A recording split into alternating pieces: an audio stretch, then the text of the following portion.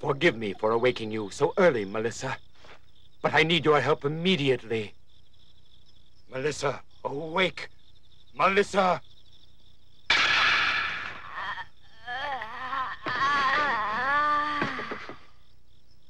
Count Dracula, at last you've come back to me. There's no time to explain, Melissa. I'm mortal, and I must have the venom from your vampire fangs to restore me at once, or I'm a dead man. Hurry!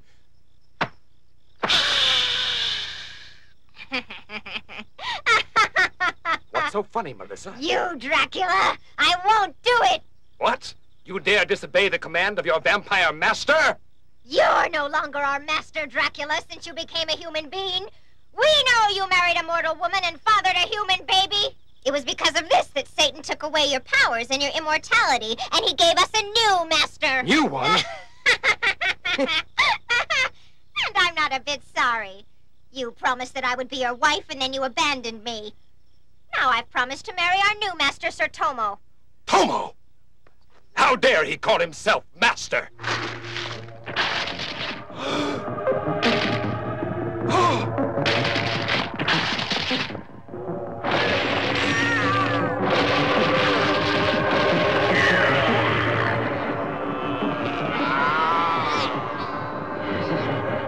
What's the meaning of this? Master Tomo orders your destruction. We obey. Hear me! We won't obey you. You're no longer master. I am your true master, and I command you to hear me and disperse. You will obey me! You hear me? Stop! Stop it! Obey me!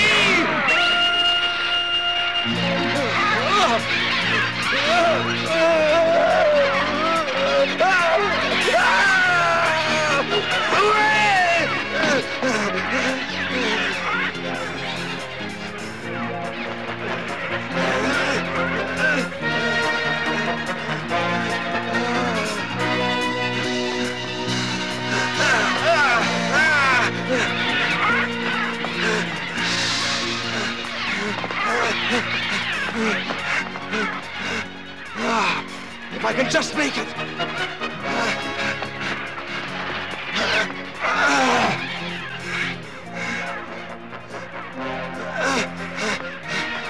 Open the door! Let me in! Please, let me in! Help me! Open the door! Please, help! Oh, my! You gonna let him in, Billy?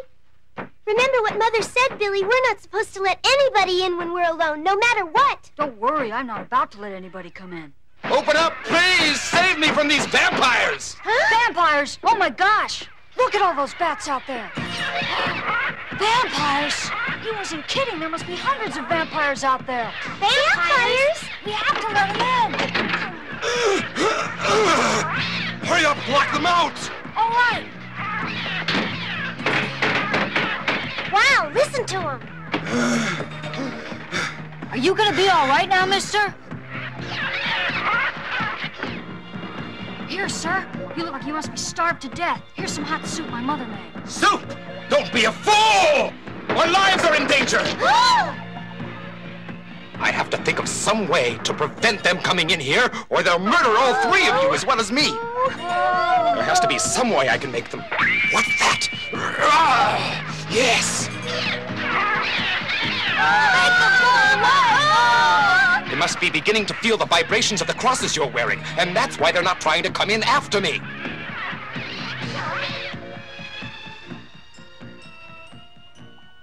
It's awful quiet all of a sudden. I'll see if they've gone away. Oh, no!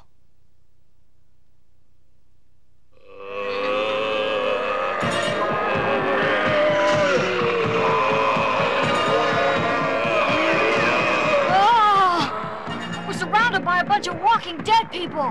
What? Stand back from the window.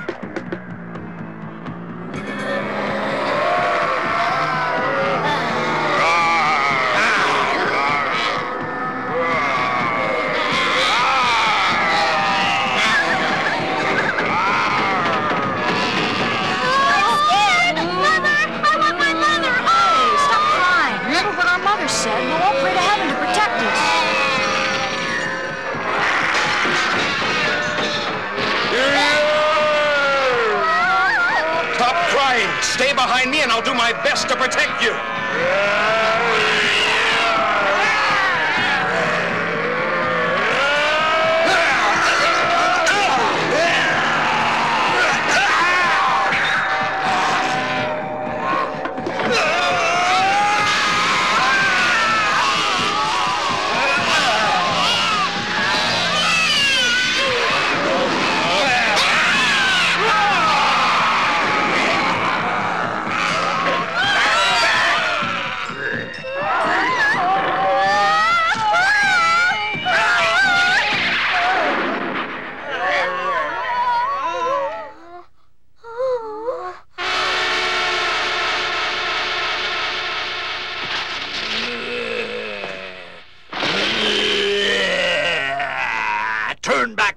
You are not welcome here on the sovereign soil of Tomo, the Vampire Master. Tomo, you imposter! I have come to challenge your right to assume my title. My title was given to me by my patron, Lord Lucifer himself, when you betrayed him by committing yourself to a blasphemous marriage with a mortal woman. Enough talk! There's only one way to settle this. I challenge you to prove yourself worthy of usurping my title by facing me in combat. It will be a pleasure to have my followers witness your fall in humiliating defeat. On guard, Dracula! Prepare to meet your death now.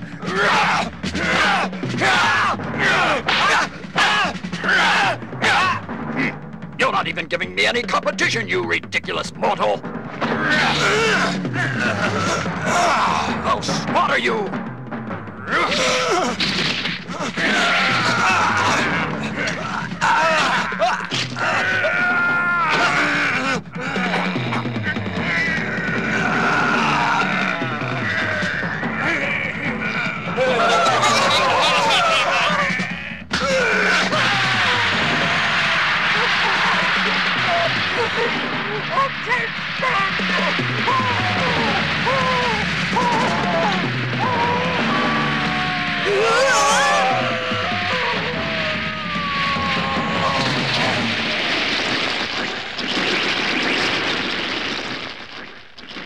All-powerful Master, Prince of Vampires, we'll obey you. It's the mark of the cross. I didn't defeat him after all.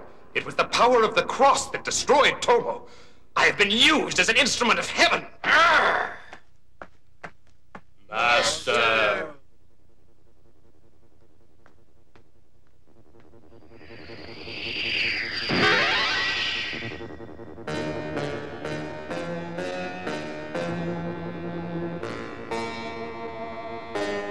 Here he comes.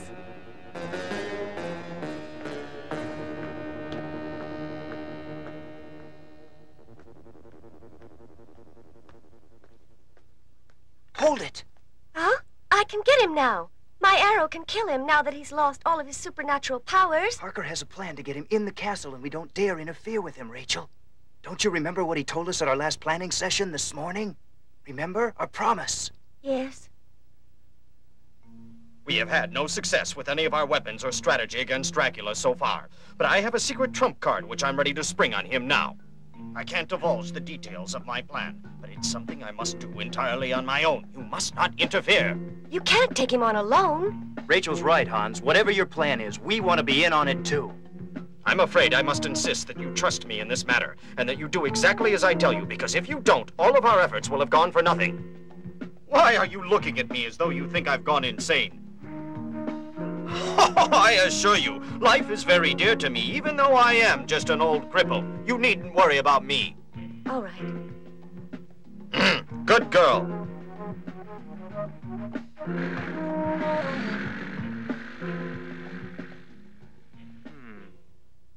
Well, Let's hope.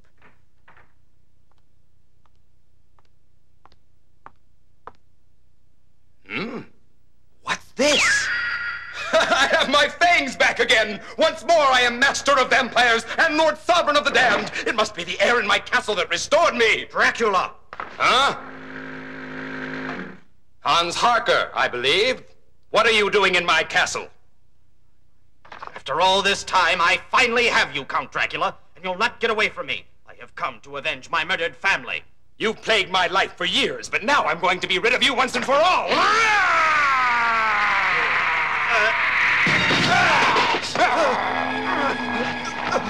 Die, Harker!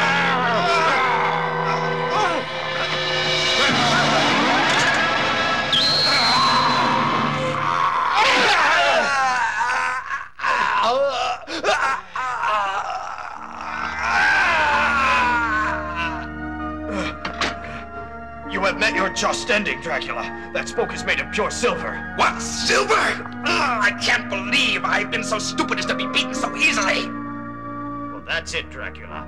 I have dedicated my entire life to your destruction, and now my mission has been completed. Now, Harker, we'll see who has won! We shall go to meet our judgment together.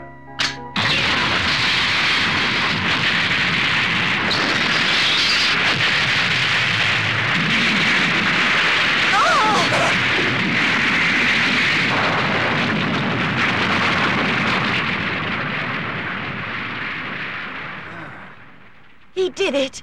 Oh.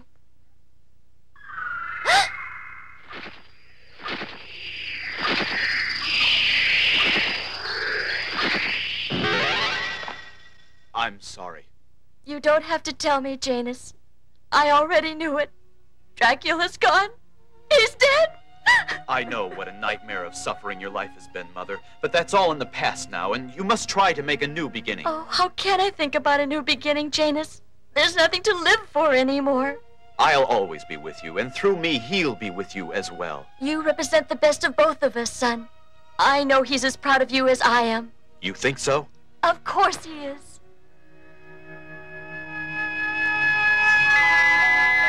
What? Oh, Janus.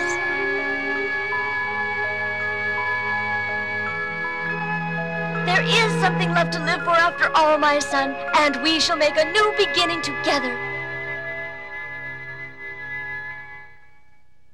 In Transylvania, crumbling ruins are all that remain of Count Dracula's castle, symbolic of the crumbled ruin of his mortal life on Earth. A once mighty fortress, fallen to rubble and decay, haunted by tragic memories of a once mighty warrior and leader, fallen to the decadence and depravity of mortal sin. In the end, he was a man, inevitably destined to face the eventual fate of all men. But while death is the inescapable destiny of each mortal being, life itself is eternal, and mortal men live on in the memory of future generations. Their great deeds inspire others to greatness, and their evil deeds serve as a warning to all. The ultimate truth remains: life and love are everlasting.